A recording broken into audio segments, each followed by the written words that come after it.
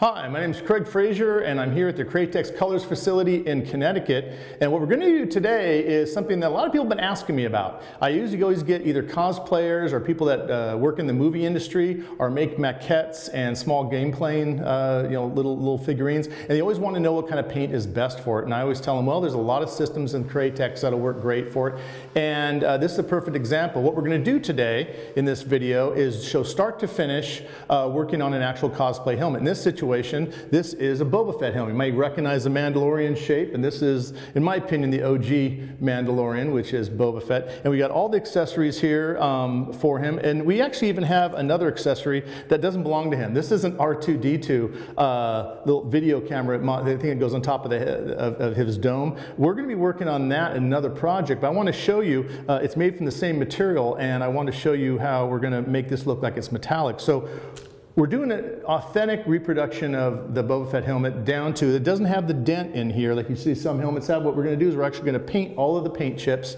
show the silver rub through, show the texture, and we're going to show you how to make texture, how to get the colors to lay on here, what to put on the surface, how to prep the surface, pretty much anything you need to know on painting this. The only thing we're probably not going to do is put in the actual visor, which like an idiot I left back in California. So, but we're going to get this all painted up and matte cleared and finished in this one video.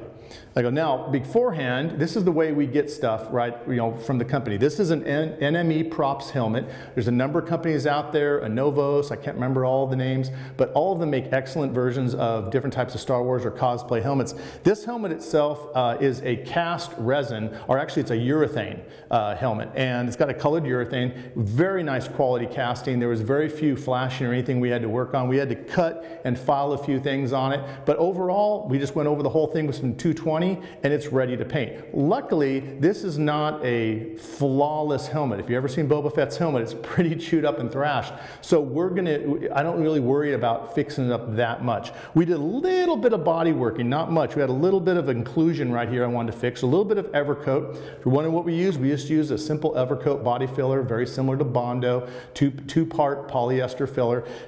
Put it on there, sand it, it's good to go. Now, a lot of people come in and put on a polyester primer on top of this, or what we call a DTS, or a direct-to-surface primer. We don't really need to do that with this as far as a polyester primer, because it doesn't need any more sanding. It's actually in good shape. But what we are going to put on it is we are going to put an adhesion promoter sealer on it to make sure we lock everything down, and it gives us a good surface we can mask on and paint on without any lifting. And what's the best thing to work on? Not just resin, but urethane, acrylic, polyester, you name it, aluminum, fiberglass. Some of the best stuff I've ever used is the new Createx, not just auto-borne sealers, but also the new UVLS system. We can either use, in this case, the transparent 6000. The reason I'm using transparent, I have no need to put any more white pigment on this. It's already white. The next colors we're going to put on top, we're using this white as the base. So I want to use a transparent sealer. Createx is unique from its competitors in the fact that they make, not just in the auto-borne, automotive grade sealer line or the UVLS line, absolute transparent sealers. Now the UVLS clear, the UVLS resin, is not just transparent, it comes in 3 different types. There's a 4050, 4051, and 4052 UVLS. That means the 4050 is a gloss, 4051 is a satin, 4052 is a matte. Now we're going to be using the 4050 as a preliminary sealer, and I'll tell you why. The gloss has the best adhesion properties of any one. I also love mixing it as a balancing clear. We're going to be using, color-wise on this helmet, we're actually going to be using the illustration line, which people say, well, that's just for illustrating, that's just for art, fine art, or small design. That's not for automotive grade or quality. I'll tell you something, all the pigments in Createx are the same grade, the same automotive grade and quality. And the difference with the illustration line is the pigments they're ground very fine, but they also have a submicron shear on the acrylic resin, which makes that stuff spray very, very fine, and that's perfect. What I do is I take that illustration, I mix it in with the UVLS as a balancing clear, and that becomes our paint.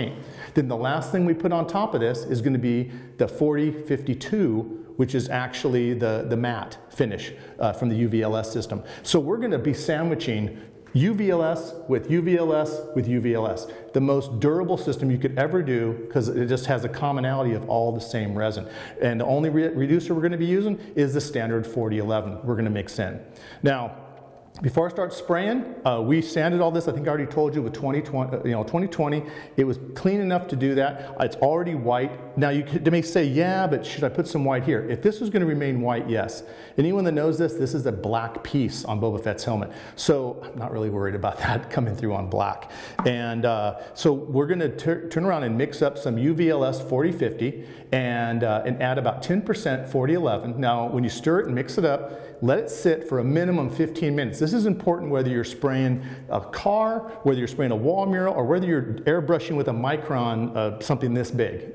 Doesn't make any difference. That 15 minutes is an important factor in the paint stabilizing and emulsifying, kind of getting together. The reducer, the binder, and the paint all kind of work together. It is a different animal, trust me. Your details will look better, your gradation and your atomizing will be better, adhesion, everything is better. It's only 15 minutes. Go and do something, and then let it, come back, give it one more stir, put it back in again. So we've already mixed some up, letting it sit right now. We're going to come back and put my mask on, load up my gun, and I'm just going to do a nice even coat on this. And then the key thing is we're going to let it sit overnight. Now the reason we let it sit overnight is we're going to be doing some masking on it tomorrow. What if I wanted to work on it some more today? See, we're already working at night here, so tomorrow we're going to come and finish it. Okay, let it sit at least an hour before working on it. But in this situation, I'm not really throwing a lot of clear on it. It's probably a minimum coat. We just want it for adhesion right now. So let me go get my mask and we'll get to spraying.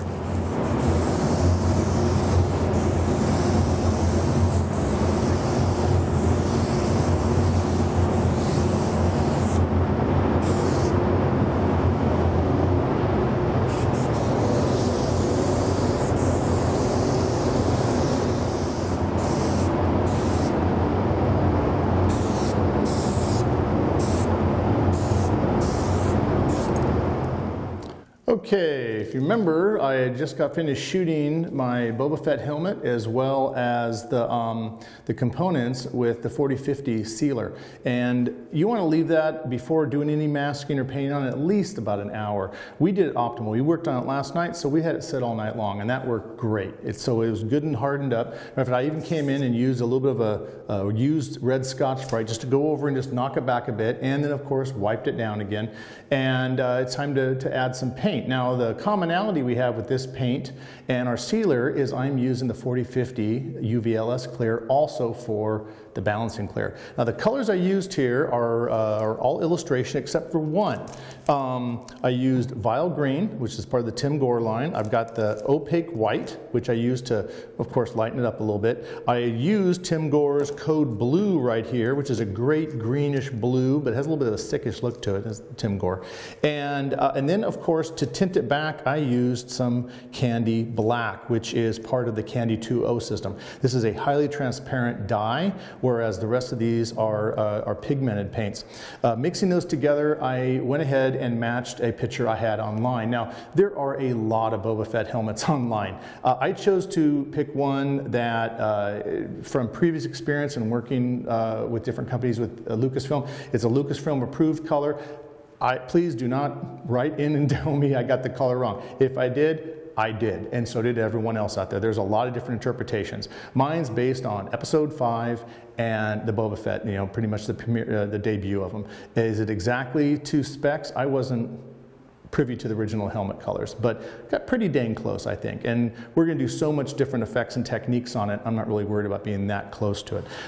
All those colors I mixed ahead of time, and then as soon as I was finished, I went with the same 4-to-1 mixture that I've used in the past, where in some cases I go 1-to-1, but in this situation I wanted mostly there to be color, so 3 parts color, 1 part of the UVLS 4050, about maybe 10%, maybe 15% of the 4011, mix it up, and very, very important, let it sit for 15 minutes.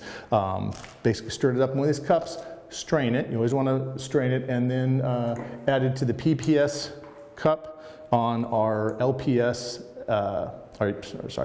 LPH 80 by Iwata, and this is the one with the, I believe it's the 1.2 nozzle. I'm not sure exactly off the top of my head. 1.2. 1.2? Yeah, it's 1.2. So anyway, I'm going to go ahead and turn the booth on, throw my mask on, and on this, the way we're painting this, we're doing it in a sequence. And I could go ahead and paint the entire helmet this color. This color is not. Now, if you want to know the colors I've mixed on this helmet, there's 3 primary colors. People sometimes think, oh, there's green, and then there's black, and then there's red. Well, there is black, but the color that's in here, this color right here, is actually a darker green, closer to the Vile Green's original color. This color here and here, and this color is the same. This color you see in this area, and the color back here, is actually the same. Then there's the red, which is this, the trim back here, the great insert back there, and of course coming forward this part is all the red. What I'm going to do is I'm using the lightest color, which is this green, which has a lot of white in it, and that's going to be the color. I'm going to come in and just spray it. I'm going to get overspray on these areas. I'm not worried about it. I want to mask as little as possible. So the first color I do, I'll just get overspray all over the place because I want coverage here and I want coverage here. I could care less about the rest of the area. Then we're going to come in and backmask that, hit this area with the dark green, then we're going to backmask that, and the last thing we're going to do is we're going to hit it with the red. The reason we're doing this is the red covers very, very well, and it kind of dominates the green. And secondly, there is so much damage and silver and black and scratches and whatever in the red. You're not going to see any of the overspray, don't worry about it. So just want to give you an idea that even at this level, there is a strategy. Always have a game plan. And then if something goes wrong, get ready to call audibles. You know what I'm talking about. So we're ready. I got this all nice and wiped down using the water-based PPG pre-cleaner, and it's dried, wiped. We're ready, so I'm going to put my mask on, turn the booth on, we're going to start painting.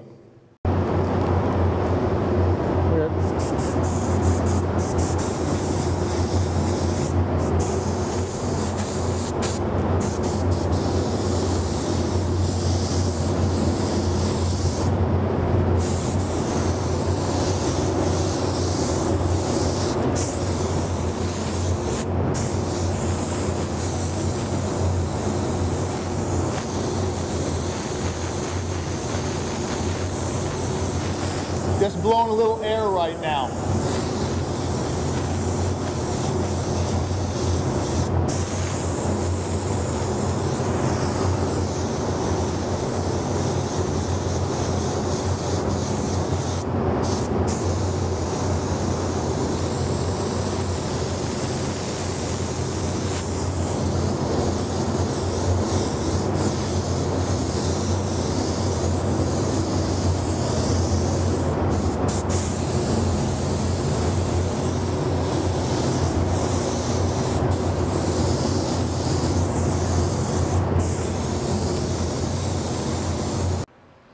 Okay, after giving it about an hour for this to cure, and you don't want to tape on anything less than an hour, and that goes for solvent as well as water-based. If you go a little bit longer, that's cool, but this paint dries really, really nice, really, really smooth, and it locks in good enough you can tape on it. I'm also taking a little extra precaution. I'm going to be taping using some of the FBS LaRouche tape, which is a very, very minor tack. It's their red vinyl tape. And what I'm going to be doing is I'm going to be masking off this area and just these 2 areas, because I'm going to come in and spray the dark green on the back and in this area right in here. I'm not concerned about overspraying on the red area, because that's the last one, which will be backmasked, and then the red will be sprayed. So I already checked and felt it, did a little tape test in inconspicuous area. They always tell you to. No lifting, no issues. We're ready to go. And just going to take this tape and very carefully line it up and just kind of walk it around the perimeter of this top part of the helmet. Now this tape sticks by pressure. It's pressure sensitive, so you press down on it, the glue will stick a little bit better than if not. But also if you stretch it, it makes it less adhesive. So be really careful not to stretch this tape too much, otherwise the tape won't have any adhesion. Some people don't even realize how much they're stretching the tape when they're pulling it. I'm being very cautious to not hold the tape. I'm going to let it so it can unwind on its own accord, and it'll unwind before it stretches. And I'm going to snap it over here. I don't want to snap it on the surface, because then it'll pull the tape right there, and I don't want that part to actually be affected. line it up with the next one, and then I don't care if it goes into there because I'm going to come in with some 3/4 inch, I don't have it right here, but I'm going to use some of the yellow tape, 3/4 inch yellow, and then paper that one area. So that area is going to be masked. Then I come in, and the reason I'm using this tape is it bends so nicely around corners. I can come in, and it's kind of a tight bend here. Normally I might want to use like an 1/8 inch, but this will be fine. And I'm masking right to the edge that I want the dark green, which is going here, to be at. Not where I was a little button. I'm going to hand paint this guy silver later because that's what color he is. He's some like little, I don't know what the heck it is. All the little things you see attached to Star Wars helmets and guns. There's a cosplay, and actually it's not cosplay, it's actually a studio term for it. They're called greebles. So the little weird stuff, gears and little goods, that's a greeble right there. We have no idea what it is. It probably is a, honestly looking at it, looks just like a coat button. I was just glued on. It's got 4 little holes in it, just like a button does. And do the same thing on this. It's kind of hard to see where that line is because it's so matte. It's another nice thing about this illustration paint. It lies so flat, and even though this is a gloss, 40/50 that we added to it, the illustration paint itself is enough of a matte, it just kind of killed that gloss. It left it kind of a satiny look. There you go. Stretch it there. Back in there, press it down where I like it. And then I will back mask that, and the next step will be us coming in and actually spraying that dark green color, which I already have mixed right in here. The mixture we used in this was a combination of Illustration Decay, Vile Green, both these colors are from the Tim Gore line, as well as Code Blue and a little bit of white. But mostly in this one it's Vile Green and Decay. A little bit of Candy Black also, just to kind of darken it up. I want this to appear almost dark at night, but then when the light's hitting it, it's got to have like a real foresty, deep, dark green. And that's the color it's going to go here and going to go on the back of the helmet.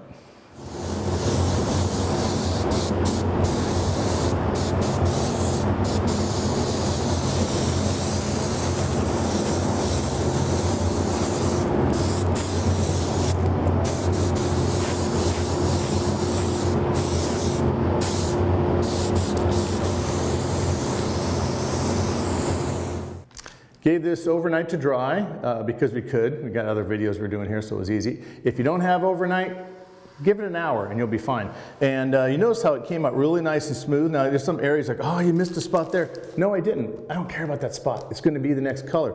That's what I care about there, and that's what I care about there. Ooh, smooth. When you're spraying this, the illustration, I mean, literally light tack coat and then 1 second coat was coverage. Illustration covers amazingly.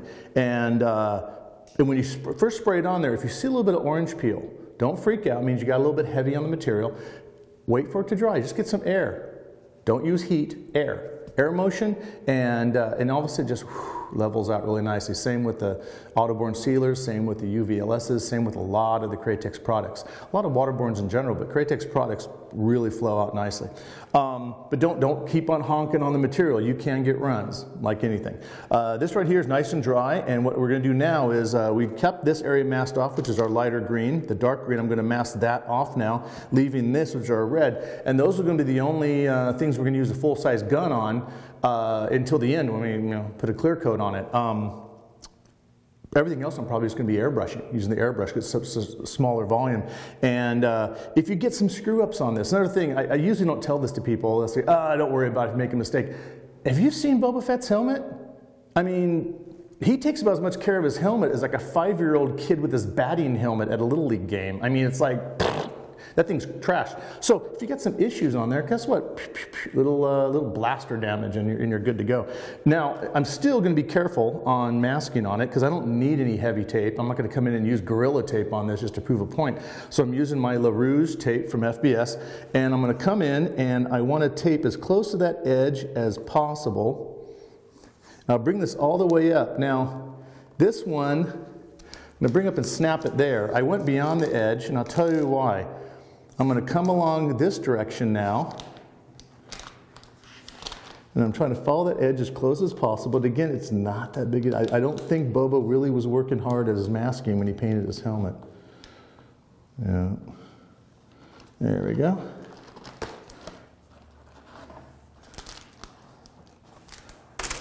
And I'm going to come in and lightly, I'm not even really cutting, I'm holding the blade here and pulling the tape against the blade. I will use the blade here, but very, very carefully just to score this tape to give me that clean edge right there. Then what I'll do is I'll come in with my masking tape.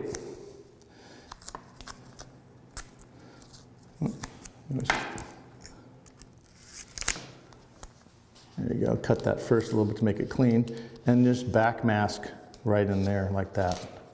Not pressing down real hard. Why? Because this tape is pressure sensitive. The more you press down, the more it sticks. We don't need that. And curve around here. I made that a little bit short, but I was tearing another piece off, not the end of the world. And just keep on. This doesn't need paper. This is such a small little area. We call this the rip and tear technique. Make sure you get good overlaps everywhere. Make sure you don't burnish it down, but make sure you get all those little tunnels, those little areas. Otherwise, you can get paint bleed. And not even the liquid bleed, because you can spray dry and you can still create a little tunnel or a little venturi where you mask in a whole area off and you spray something here and the paint travels and deposits somewhere else. That's always fun. That's it. That part right there is masked. Am I worried about inside of here? No. I'm going to come in and do this black later on, but I'll do that freehand. This is all going to go red. So what I got to do next is I've got to mask off this side like I did here.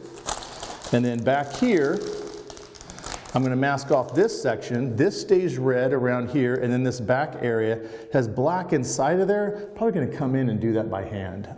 It'd be a nightmare to mask that off. I'll just use a little brush and go, no big deal. Plus there's little chunks and damage back that you'll never see. So this is all red, this is staying green, this is staying green.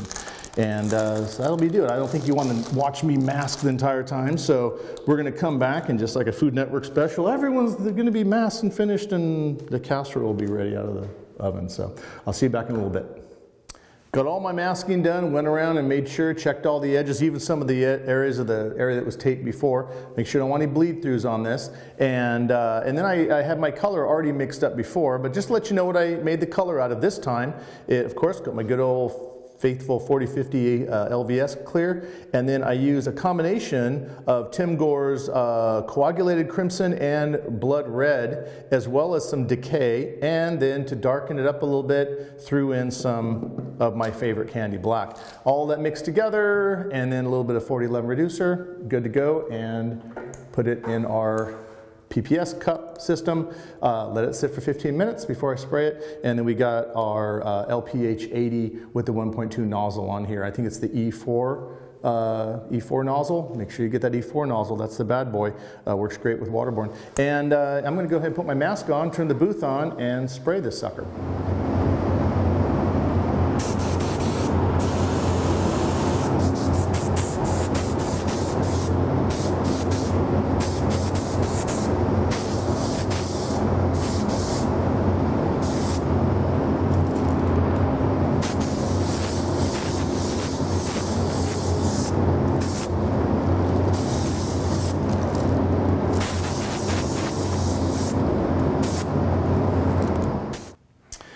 Got the helmet all unmasked. You see how nice it looks? Basically a nice, clean, crisp blade. You can see the colors look quite a bit different with all that tape off of there. And as it is, it's almost like kind of day glowy bright because we don't have all the thrashed stuff going on.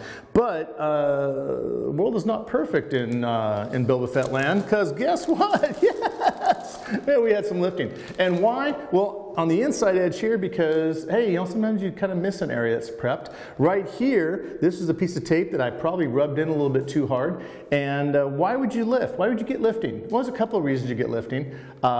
We know that this paint sticks very well because I had masking all over this, and the only thing I lost, this was actually a nick because I bumped into it with my airbrush.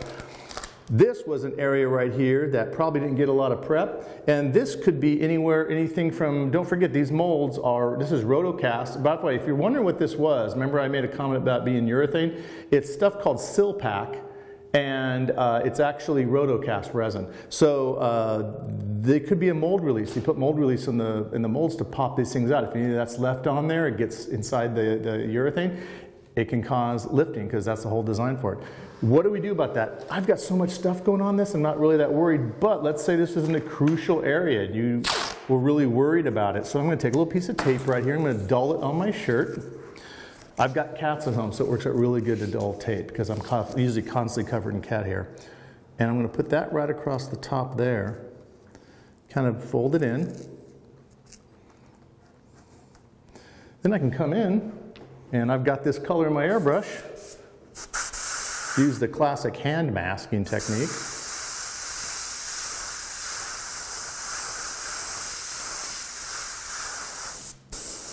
Blow it until it's dry. All of a sudden you're like, wait a second, oh my gosh, it's all better. Well, this little nick right here, you can barely see him, that little nick. Now this guy gets extra special treatment, hand mask. And blend it out. Oh. It's remarkable. It's all gone. It's all fixed. That's how simple these little repairs can be. And I'll do the exact same thing. See, this one actually, I have silver in some messed up areas to hide this. This actually right here, if I'm going to follow the screwed up scratches on the original helmet, there's a bunch of it here from his helmet hitting his backpack, but there's none here. So this one right here, I do need to actually touch up. So I'm going to put a piece of tape on that the same exact way. Probably could use the other one, which already was dulled nicely. Now why am I, if I'm so cocky and confident about my paint sticking, why do I need to dull the tape?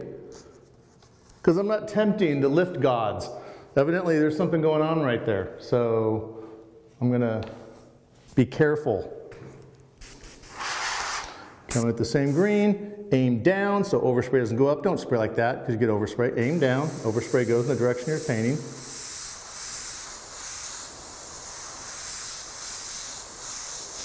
And blend it down. There you go. A little air, let it dry. And always carefully remove the tape. And there you go, an instant repair. So no, I did not mean to do that, but I never really need to do that on purpose because I've never had a taping incident where there wasn't something like that, some little goof off. It just happens, you know. So we used to always make a joke saying good custom painters fix things and the clients never know. Great custom painters make mistakes and charge more. So, you know, I just fix them and let them know. I'm never going to soon be that great. But we're all ready on this guy. He's ready to start getting some erosion, some thrashness, what I call the fun part, the sit-down part of this job. But we also have a bunch of his greebles, his heads-up viewer, and some stuff on the sides, and some stuff on the sides over here, and that little dude right there. These things have to go silver, and I'm going to do that separately right here on the counter. So we'll let him dry and think about it for a while, and we'll start working on the small parts, and then we'll start bringing it together and start doing all the texturing.